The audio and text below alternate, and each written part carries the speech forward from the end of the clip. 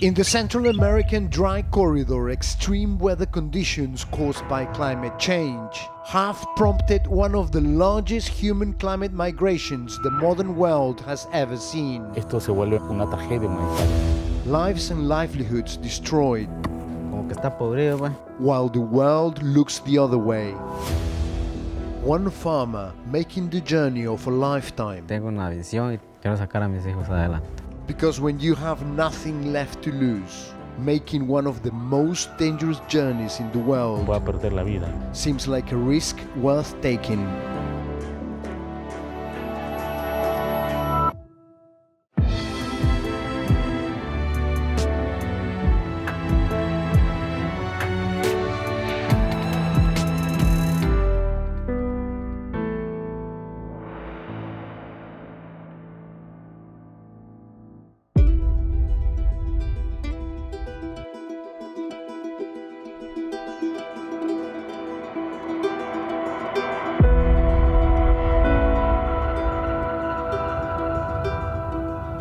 Years of worsening weather conditions caused by the effects of climate change have devastated this part of Central America, turning what once was green mountains covered with trees and rich farmland into a wasteland. This region is called the Dry Corridor. The Dry Corridor is a region of relatively poor countries in Central America with large grain farming populations. Years of drought conditions followed by two hurricanes, Eta and Iota, which hit hard last November, devastated communities, leaving them on the edge of an economic precipice. My journey starts in Guatemala, in the farmlands outside of Jocotan.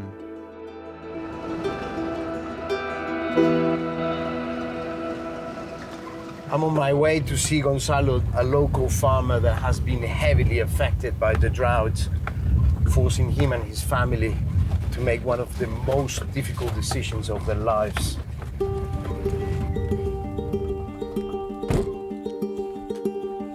Gonzalo, ¿cómo estás? Bien.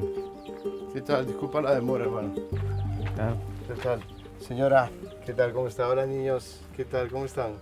Gonzalo is a maize and corn farmer who for years has successfully managed to support his wife Maria and four kids Eric, Wilson, Ingrid and Cindy. But the devastating effects of the recent droughts and hurricanes have made supporting his family almost impossible. Uno tiene que pensar por los niños también, ¿no? Porque es triste que los niños aguanten hambre, ¿va? ¿Qué han tomado de desayuno ahora? Café. ¿Nada más? Sí. ¿No han comido nada? Bien, bien. Ya comimos ahí tortillita con frijolitos ahí, ¿va? Tortilla con frijoles. Sí. Gonzalo has made the difficult decision to leave his family behind and migrate to America to find work, just like his brother did a year and a half ago. ¿Esa es la construcción de tu hermano? Sí, de mi hermano. Gonzalo's brother has made enough money working in the US to upgrade his house. Si yo logro pasar allá, sueño de hacer una caseta igual a esta. Gonzalo's brother is funding half the cost of Gonzalo's trip to the US, paid in installments. The other half is being covered by Gonzalo mortgaging his farmland to a loan shark. If his trip is unsuccessful, he could lose everything. He is risking his land, his well-being, and his ability to provide for his family in the future. ¿Qué tal? Gonzalo, ¿y por dónde queda tu cultivo? Ese está arriba. ¿Por acá arriba? Sí. Aquí hay frijol tiraje. ¿Dónde estabas? No, ya no está bueno. ¿No se puede comer? No, no se puede comer. Mira. Como que está podrido, pues. Si uno lo siembra ya no nace. Mejor emigra en otro país, va, para mantener a nuestros hijos. Estoy algo así por mi familia, que los voy a abandonar, ¿verdad? Pero yo sé que tengo una visión y tengo una mira que quiero sacar a mis hijos adelante. To find out what the future holds for the farmers around here, I'm going to meet agronomist Circe Cordón. Hola Circe, ¿cómo estás? ¿Qué tal, Guillermo? Mucho gusto. Bien. Circe is also the regional director for the Ministry of the Environment. She's been investigating the impact that large-scale agribusiness and in particular melon farms have been having on the quality of the soil in this area. Sacaron el bosque espinoso para poder plantar melón. Entonces hay un efecto climático ahí y las precipitaciones convectivas no suceden.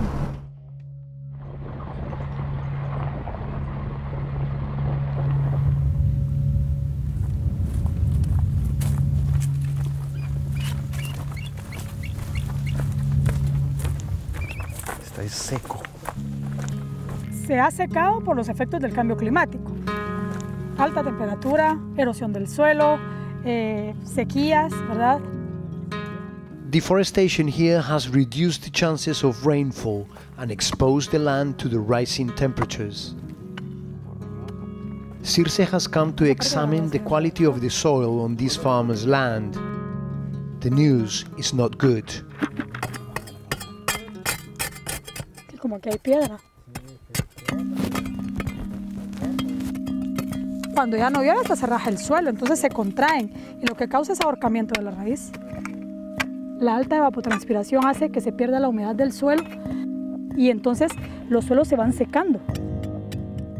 Ya no son aptos para poder producir cultivos. Suelos empobrecidos, cosechas perdidas. With the future for Guatemalan farmers looking so bleak, growing numbers of them are packing their bags and migrating to the US.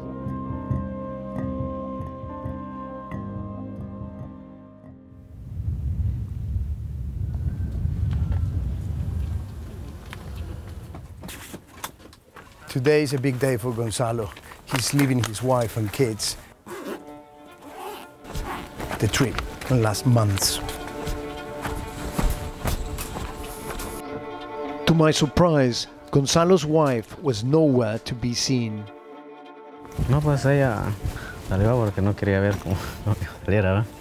Ella pensaba que las mujeres como que no quisiera que uno saliera aquí de Guatemala, ¿verdad?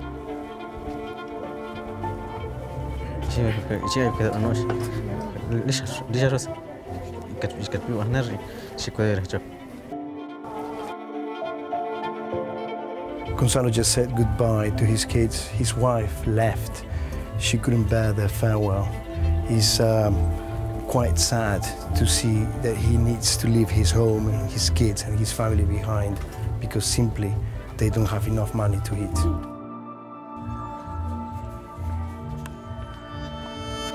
I give him a phone with a camera so we can keep in touch and he can send me some video updates. A veces uno le da tristeza que los niños de uno igual, que yo creo que ellos van a estar más felices también. Pero sabiendo que sus papás están trabajando, echándole ganas duro allá también para que ellos pueden comer aquí a Guatemala.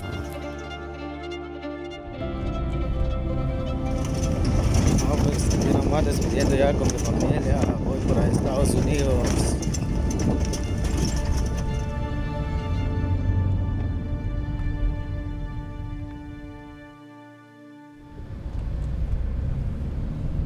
To my surprise, Gonzalo's human smuggler, known as a coyote, agrees to be interviewed in a roadside taco bar just north of Jocotán.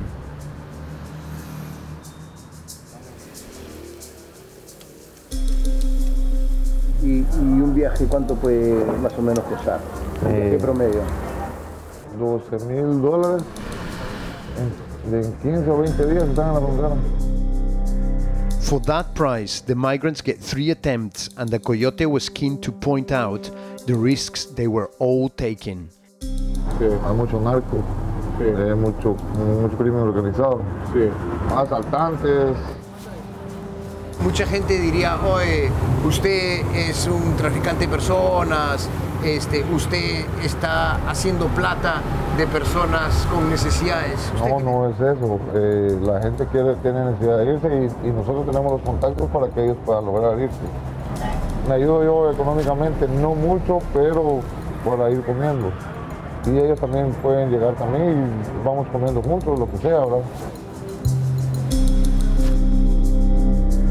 From Hokotan, the coyote led us north. We were heading up towards Poptun, then west to Bethel on the border with Mexico.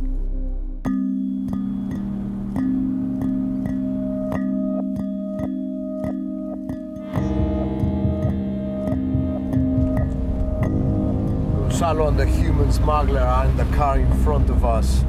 They went through the first checkpoint with no problems at all, but they still have 2 more to go before they get to the Mexican border. At the second checkpoint, they're stopped by police. Buenas. Buenas tardes. ¿Qué tal? Ahí vamos a dar la vuelta a Betel. No tengo pena, todos solo.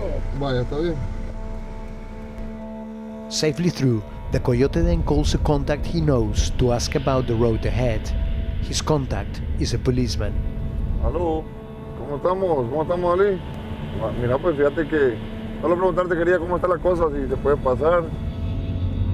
¿Sí se puede pasar? ¿Libre? O mi amigo que es policía, que está aquí en la parte de Petén, está libre ahorita. No hay nadie.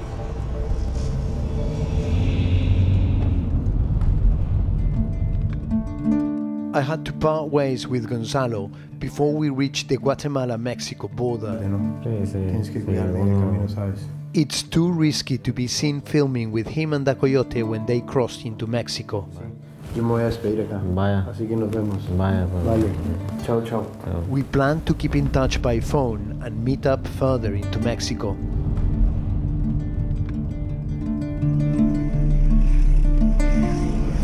Bueno, aquí vamos llegando ahí, aquí ya por Poptun, Petén, gracias a Dios, sin ninguna novedad, vamos ahí tranquilos todo el camino.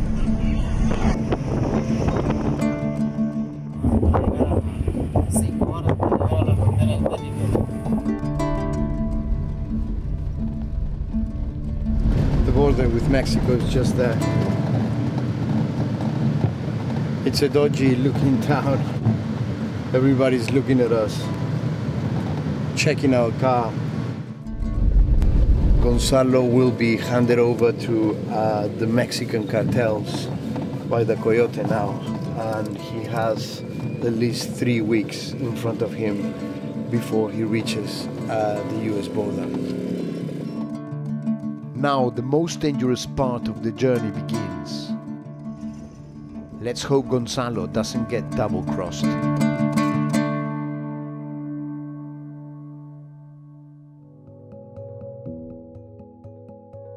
The next morning, I pick up Gonzalo's route.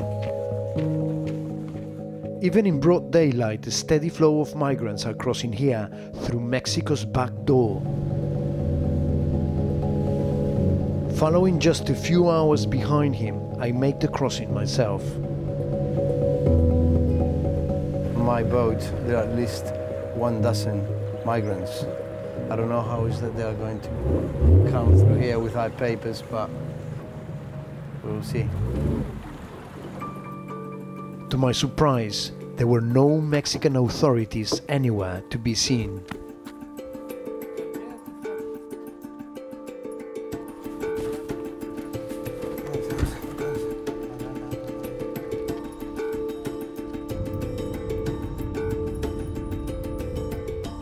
According to the coyote, Gonzalo will be taken by the cartel from Bethel north by road to the city of Palenque.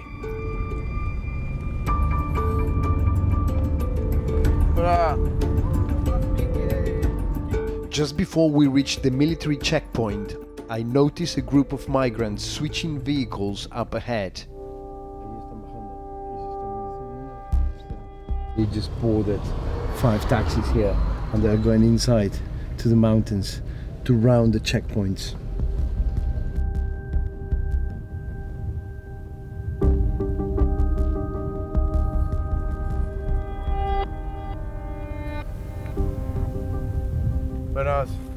Bueno, señor, somos periodistas. Hemos cruzado de Guatemala. Está en mi pasaporte.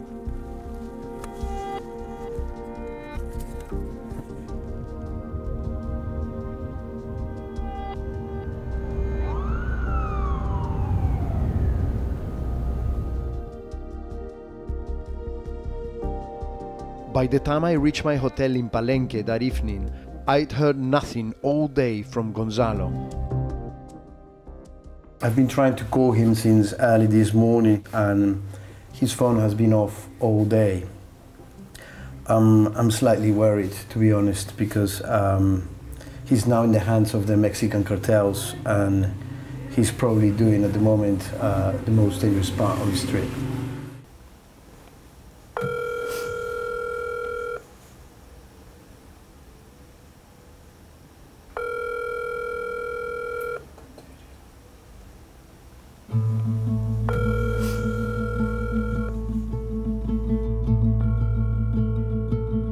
To find out more about the route and the risk Gonzalo will be taking through this part of Mexico, I've come to meet migration expert Rubén Figueroa. Gordo, ¿cómo estás? Guillermo, ¿Cómo te va? acá estamos. Rubén's organization has been recording an exponential rise in migration through here recently. They estimate nearly 150,000 people in just 3 months. Esto se vuelve más una tragedia humanitaria. Y no vemos ningún organismo internacional que esté aquí hablando con ellos. Y el gobierno no está para ayudarnos a nosotros. Ellos están para ellos, entre los mismos que tienen, pero no para los pobres. Both the Guatemalan and Mexican governments have vowed to crack down on corruption and the exploitation of migrants. But according to these men, the migrant money train is too tempting for some. ¿Las autoridades les cobran a ustedes? La verdad, la verdad. En el país de Guatemala, si los Nambes y yo entrando a Guatemala me quitaron como 3,000 pesos al año. Nambe, y uno lo da nomás porque quiere cruzar. Most of the people here have told me that they had to bribe themselves to reach this part of Mexico. They have been paying the police, they have been paying the migration authorities. Clearly, everybody is making money out of them. This is a huge business. I wanted to know what's likely to be happening to Gonzalo, who was now traveling with the Mexican cartel's Coyote. Puede que tenga más posibilidades que los migrantes que van sobre las vías, pero no quita el peligro. Son caminos peligrosos, hay asaltantes, violadores, secuestradores, en autos, en vanes, los llevan, los suben en trailers repletos de migrantes. Son maltratados, que pueda perder la vida. Puede morir asfixiado dentro del tráiler o puede morir a manos de policías, a manos de otro cartel. Es uno de los viajes más peligrosos del mundo.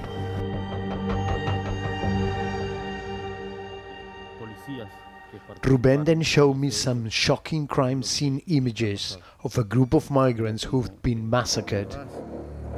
Like Gonzalo, they would be traveling with a coyote, but they hadn't paid the right people off. En Tamaulipas, más de 16 migrantes murieron calcinados, los quemaron. Incluso el coyote iba ahí, como tal, ¿no? ¿Al coyote lo mataron también? Es la información que hay. Y algunos tenían tiros en la cabeza, ¿sí? Y luego de eso les echaron gasolina y les prendieron fuego. 12 Mexican police officers were found to have participated in the massacre. Pero lo más fuerte de todo esto es que las autoridades forman parte tanto en el tráfico como también en los asesinatos. After seeing all these people and talking with Rubén, I'm actually more worried about Gonzalo. Rubén mentioned all the things that the human traffickers do to the people that they're moving. I just hope that he can make it safely to the US border.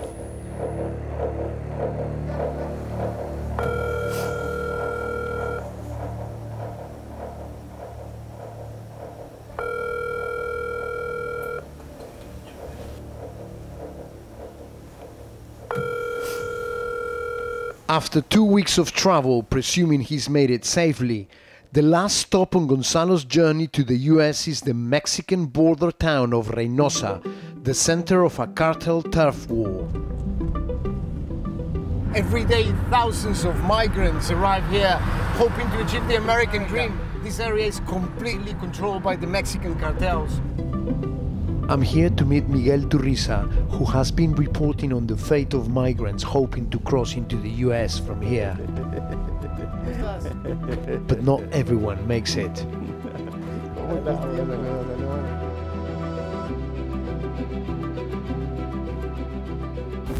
Entonces, aquí está. Ahí está nuestro famoso Río Bravo. Allá es Texas. Y allí cruzan. A uno los pueden agarrar, pero no a todos.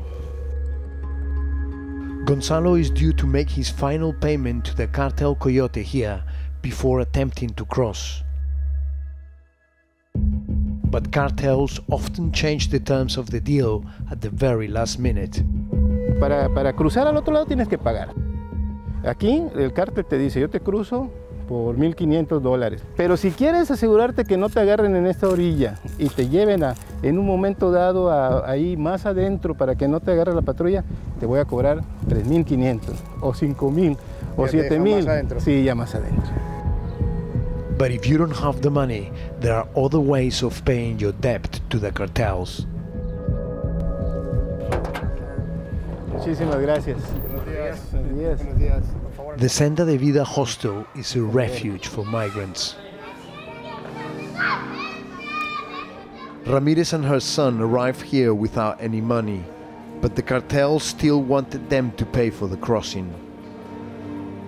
Me quisieron intimidar en cuestiones por el niño, como querérmelo robar. Un hogar para trata de prostitución y de drogas, y los niños venta de órganos. Y ellos hablaban, ya lo tienen o están listas ellas para la prostitución. There are clearly no depths the cartels won't stoop to in order to make money out of the migrants. But what about Gonzalo? Se venía con un coyote que lo iba a ir llevando hasta la frontera, hasta aquí. Cuando vienes con un coyote es peligrosísimo porque ese es un pedazo de carne que vale tanto. Y si piensas que tú puedes pagar más, te van a pedir más, y te van a pedir más, y te van a pedir más. Casi que se convierte en un secuestro cuando llegan acá, ¿no? Prácticamente, sí, te secuestran. Es un negocio muy grande de dinero, de carne, dinero. A costa del sufrimiento de las personas más pobres. Dolor, sufrimiento y muerte también, desafortunadamente. This is the last stop on the climate migrants' long and difficult journey to the US, and they hope a better future. For people that suffer from such poverty, it's astonishing how much money they have generated for so many others along the way.